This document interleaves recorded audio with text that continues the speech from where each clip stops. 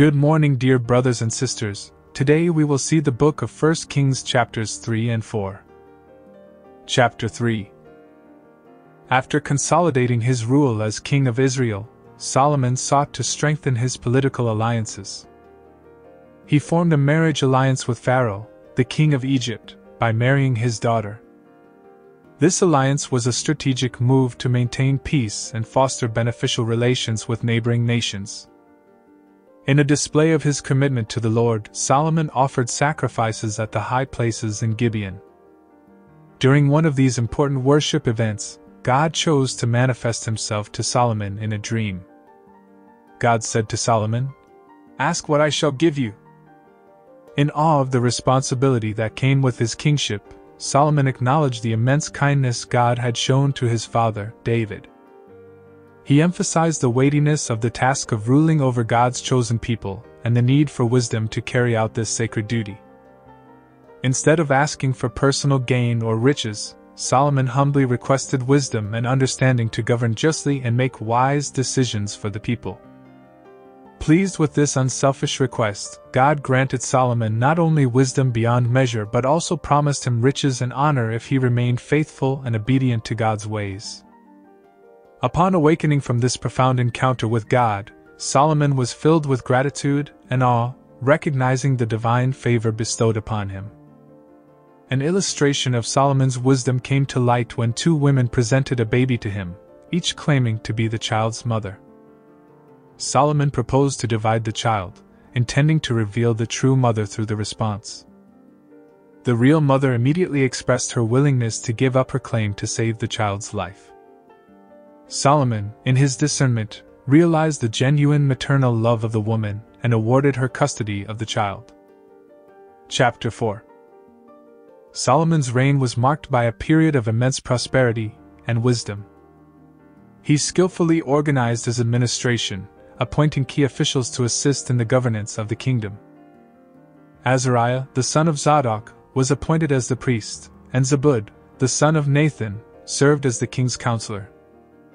In an effort to streamline the distribution of resources and ensure the welfare of his kingdom, Solomon divided the country into 12 districts. Each district was responsible for providing for the king and his household for 1 month a year. This system efficiently managed the kingdom's provisions and ensured fairness in the distribution of resources. Solomon's wisdom was renowned far and wide, attracting people from neighboring nations who desired to witness and benefit from his unparalleled wisdom. He was known for his extensive knowledge and understanding, composing thousands of proverbs and songs that left an indelible mark on the literature and wisdom of that era. Beyond wisdom, Solomon's reign was characterized by immense wealth and a lavish court. He was a patron of the arts, known for his appreciation of music, poetry, and scholarly pursuits. His prosperity was so vast that it caught the attention of the surrounding nations. In addition to his wisdom in governance and cultural pursuits, Solomon displayed an extraordinary understanding of the natural world. His knowledge of plants and animals further contributed to his reputation for wisdom. People from all corners sought his insights, making his court a hub of intellectual and scholarly activity. Solomon's fame and influence reached distant lands, fostering peace and alliances with neighboring nations. During his reign, Israel experienced an era of tranquility and prosperity, establishing itself as a dominant and peaceful force in the region. These chapters unfold the early reign of Solomon, portraying his quest for wisdom, governance, and prosperity. Solomon's wisdom and the flourishing of his kingdom under his rule attracted people from distant lands, positioning Israel as a prominent and peaceful nation in the ancient world.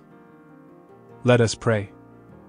Heavenly Father, we come before you with hearts of gratitude, reflecting on the wisdom and prosperity that marked Solomon's reign as depicted in 1 Kings chapters 3 and 4. We acknowledge that all wisdom and understanding come from you, and we seek to embody the same virtues in our lives. Lord, just as Solomon sought wisdom and discernment to govern your people, we too seek wisdom in our daily lives. Grant us the ability to make wise choices, to discern right from wrong, and to govern our affairs with fairness and integrity. In a world filled with complexities and challenges, we ask for your guidance, just as you guided Solomon. Help us organize our lives efficiently and allocate our resources wisely, ensuring the well-being of our families, communities, and nations.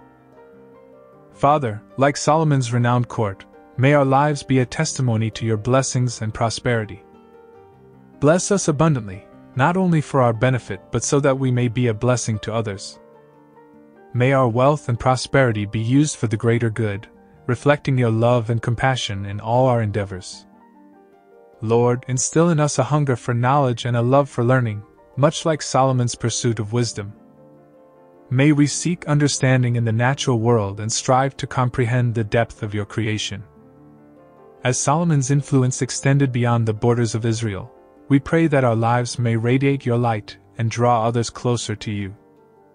Let us be a beacon of peace and unity, fostering harmony and alliances among people from different backgrounds and nations. In all things, Lord, may your wisdom guide us, and may our lives reflect your grace and favor. Help us to be vessels of your love and compassion in this world. In the precious name of Jesus, we pray. Amen. Dear brothers and sisters, we will continue with the next chapters of 1 Kings in the next video. Thank you. God bless you.